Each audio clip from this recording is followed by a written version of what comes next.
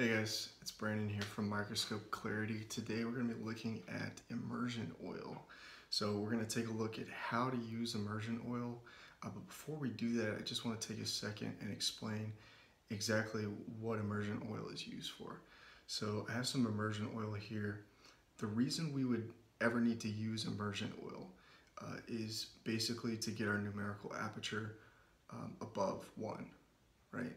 So if you're not familiar with numerical aperture, a basic and simple explanation, it's kind of an oversimplification, but it works just in terms of getting the point across. It's a numerical expression for the objective lens ability to collect light, okay? And so if you're not familiar with numerical aperture, it's kind of a complex topic, so if you want to take a look, I've done an article on it, I'll link to it below. I've done a YouTube video also explaining it, so if you want to take a look at those, I would definitely recommend learning about the concept just in general. But in the medium of air, the highest numerical aperture we can get is 1, and that's theoretical. Typically, you don't even reach that. So what oil allows us to do is provide a medium through which, when light travels through it, up through our objective lens, we can actually achieve a numerical aperture greater than 1. And so why do we care about numerical aperture? So numerical aperture, you'll notice that on your objective lens, the big number here is going to be your magnification.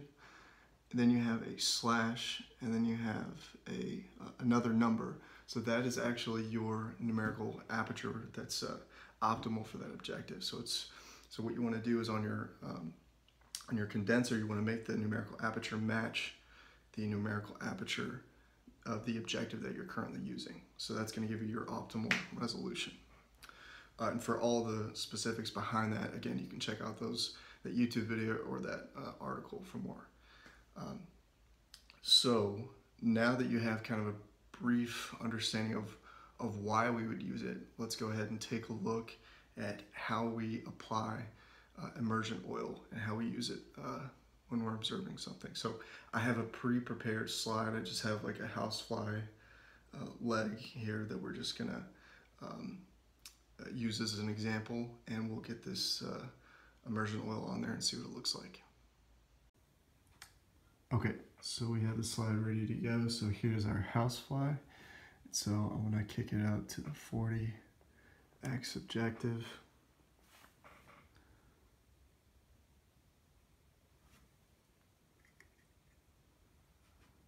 Here's our housefly leg again. Just gonna add some more light. So we're gonna kind of try to focus in on this area here and see if we can get even more magnification.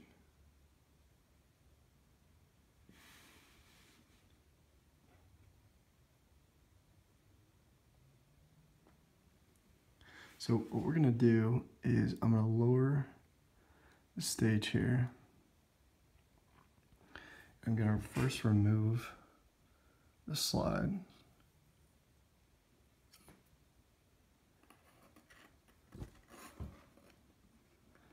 And what I'm gonna do is just place a drop of immersion oil. First of all, on the condenser. So I'm gonna lower condenser there, and also what I'm going to do is I'm going to just kind of move the objective just a little bit, so it gives me a little bit of room to just place this drop of immersion oil here. Alright, so this is a step that most people forget to do, so it does need to be on the condenser lens as well as on the cover slip of the slide. And so what I'm going to do is I'm also going to add a drop of immersion oil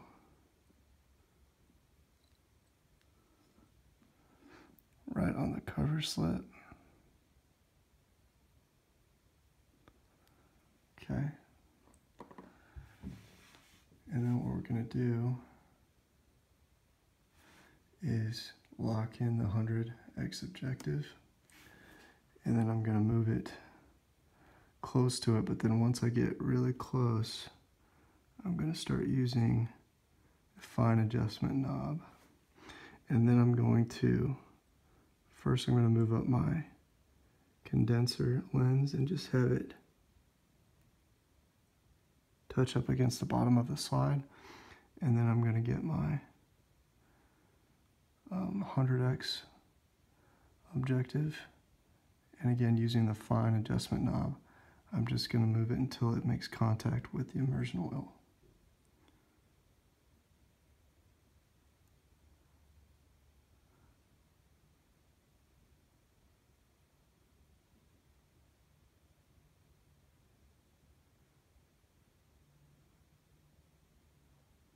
Okay.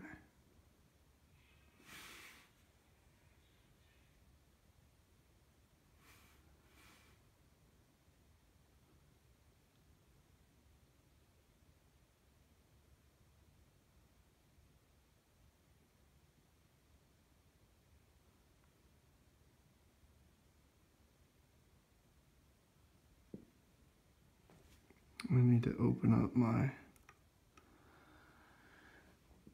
condenser, my Eisenhower front in there to get us up to the correct numerical aperture,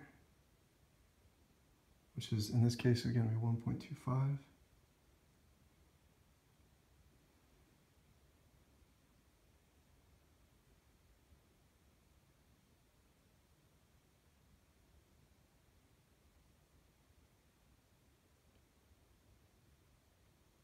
Okay, there we go.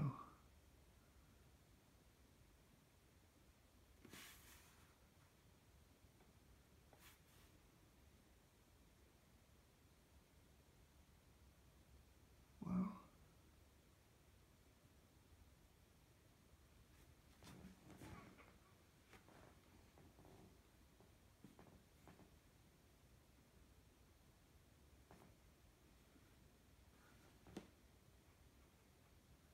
So you can see it's a little bit darker, and we've got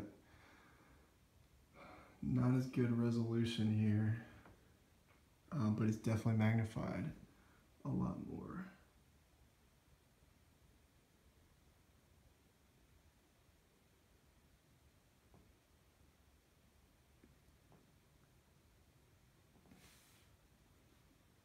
So after we're done, we just want to take some lens paper, and I just kind of dabbed it with a little bit of the lens cleaning solution here.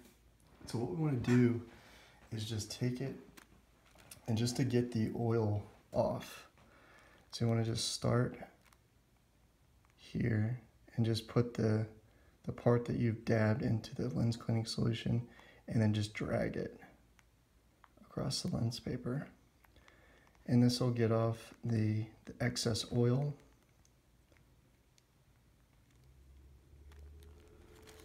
Okay, and then you want to make sure that the second time around you can actually just either use your finger against the lens paper, or I just have a Q-tip, and I'm just going to do kind of a circular motion. So just got a Q-tip.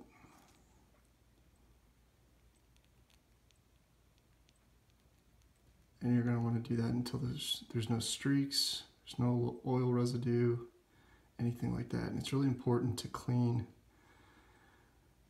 your objective, your condenser lens, not so much your slide, but while you're at it, you might as well, just because if you leave that oil on there, it just makes it really hard to get off later on. Okay, so there's your objective lens, and then you would want to do the same technique on the condenser lens. So you want to do kind of that dragging method just to get the oil off.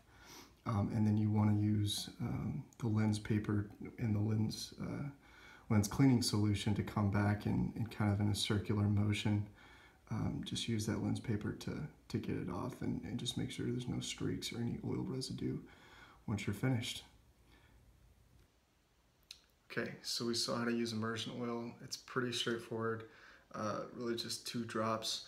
But make sure you do put the drop on the condenser lens. That really does make a difference from what I've seen. And then I think you noticed that whenever we did go up to 100x, the resolution was a bit degraded. So you may have to play around with some filters. You may have to play around with the light intensity. That will probably make a difference. But for the purposes of this video, I just wanted to show you kind of how to use immersion oil. It's not as scary as it sounds.